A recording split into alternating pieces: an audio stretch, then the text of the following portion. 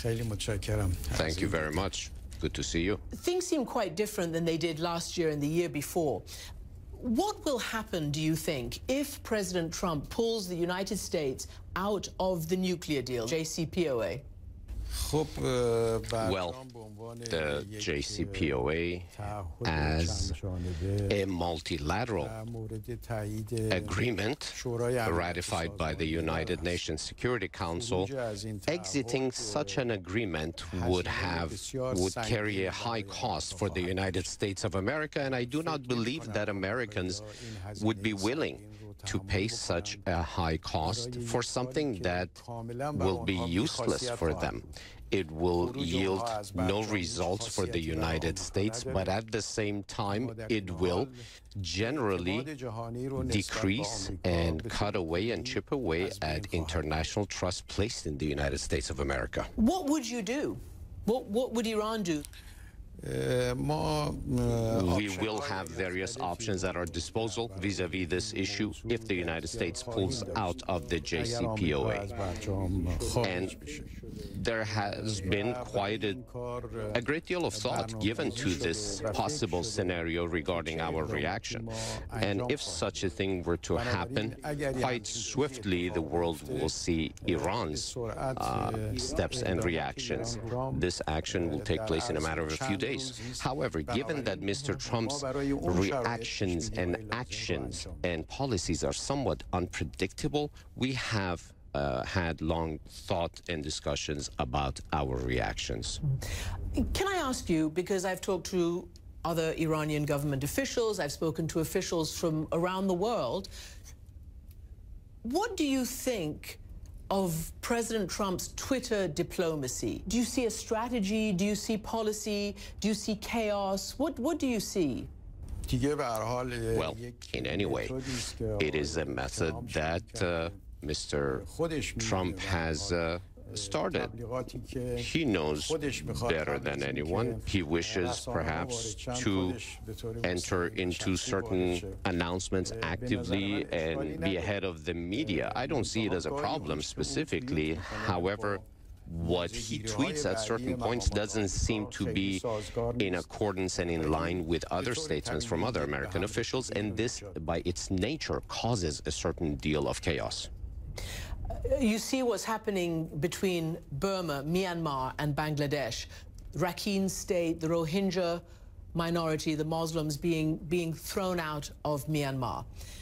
What is Iran's position on this, and how dangerous is it in terms of it being yet another cause, yet another Muslim cause for the terrorists to use as an excuse to create more terrorism around the world?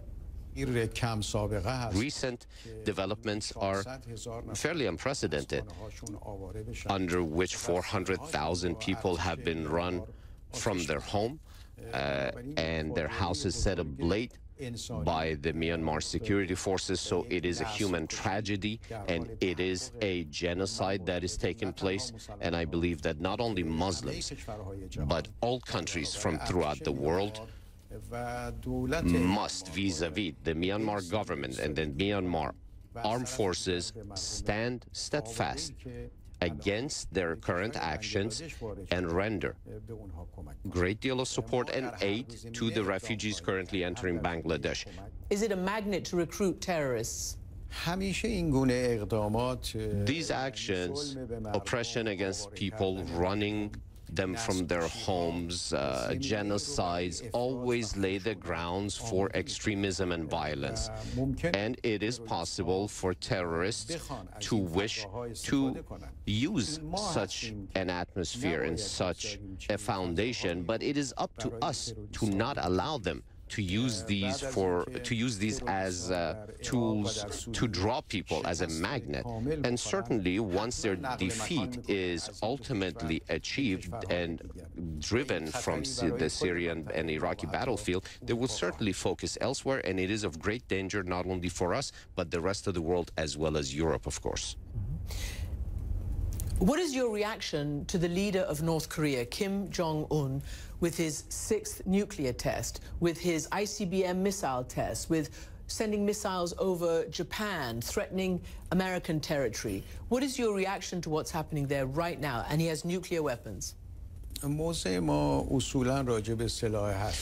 Our position has been very clear and remains clear vis-à-vis nuclear weapons. We are against any type of weapons of mass destruction as well as nuclear weapons, and we believe that they must be destroyed throughout the world. So our opinion, our positions are clear. Arms races are not acceptable to us in any region, and we see that as extremely dangerous. However, from the other side, the positions and the actions of the United States as well as other nations against the North Korean country has not been very positive. And I don't think there is a military solution to this. Only diplomacy is the tool that will resolve this problem permanently. A security advisor to the president of South Korea told me that if the Obama administration had spent 1/5 of the time it spent with you and Iran on North Korea's nuclear program, it may have had some success. It hasn't spent any time. Very little time has been spent trying to make a deal with North Korea. In any ways, North Korea was on track of talks and dialogue, and those roads were blocked, and both sides chose non-dialogue actions. And I think what the Iranian experience shows is a good experience that can be replicated elsewhere and executed elsewhere. But keep in mind, please, that if the United States wishes to withdraw from the JCPOA, why would the North Koreans waste their time in order to sit around the table of dialogue with the United States? Because they will think that perhaps after years of talks and a potential agreement, the next U.S. administration could step over or pull out of the agreement achieved. So the Trump administration, such potential action by the Trump administration will block such potential roads to success in resolution of regional problems around the world. President Trump will make his first address to the United Nations tomorrow, on Tuesday. He's expected to talk a lot about Iran, as well as North Korea and other issues, but a lot about Iran. What do you expect to hear? And if you were to meet President Trump, what would you say to him? The way in which thus far, the U.S. administration has chosen to stand against Iran and the JCPOA has been the wrong one. And the proof has been experienced by previous administrations in the United States. And the conclusion is natural to reach that what the Obama administration did in order to achieve success in this engagement vis-à-vis the JCPOA and Iran drew upon the unsuccessful experiences of previous administrations.